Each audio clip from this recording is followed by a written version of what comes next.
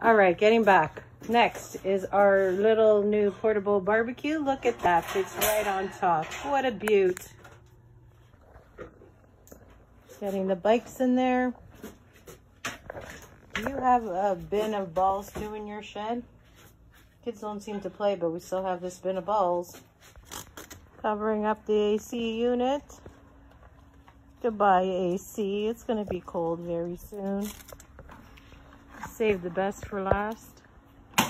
This big sucker, we got to take it apart because we don't like to leave it out for the winter. Got to unscrew these bolts. Right about now my back is hurting and I haven't lifted a thing. Here is where we rest our umbrella for the night, for the winter. Good night, umbrella. We cover it up so it doesn't get dusty. And we'll pick it up in the spring. That's what's underneath. Those are full of